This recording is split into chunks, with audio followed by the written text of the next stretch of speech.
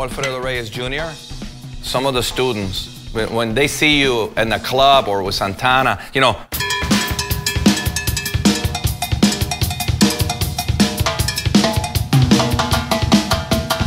wow, you can't start there. First way to start is like, this is how you play normally. Now you're gonna play. You're not gonna have a left hand. And by the way, I have two different students. One of them lost a leg, and I shot his hi-hat like this. And I says, you don't need your left leg. So he basically, I put him.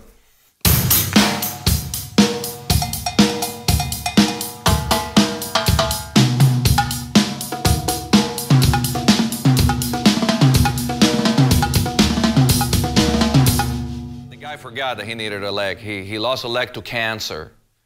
And he was really depressed, and I actually shot the hi-hat and say, I'm going to be harsh on you, but forget your left leg. It's gone, first of all. So, but that doesn't mean you're not going to play drums. In fact, you're going to be a whole other new drummer with more stuff happening. So I gave him a cowbell, and I put it here, and I started him like that. Imagine you don't have a left leg, and imagine you don't have a left hand. So.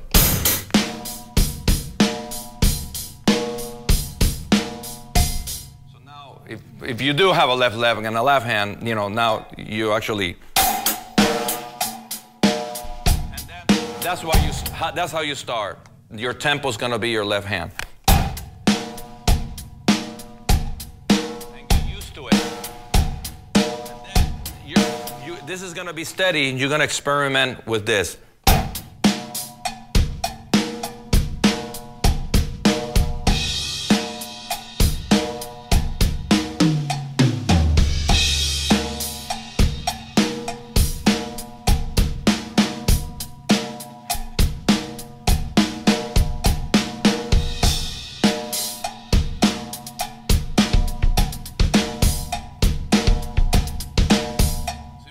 So now you're going to experiment with this side of your body.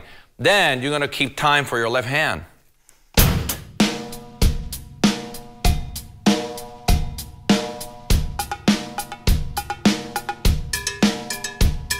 These are rhythms, by the way, that you can use. This is a bomba rhythm, cha-cha-cha, like oye como va tin-cam. That's what I used to do with Santana. Oye como va, okay? So you're gonna start experimenting.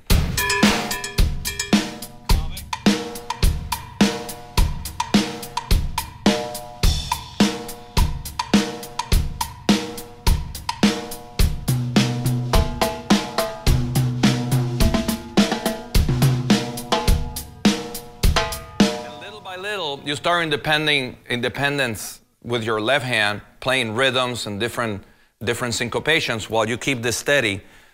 And then you can actually start soloing and improvising on your own with this steady.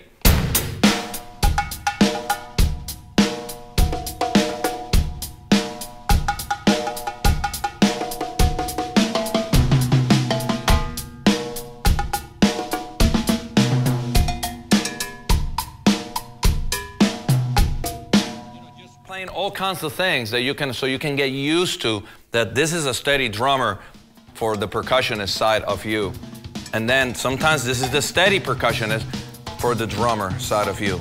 So it's what I call a split brain.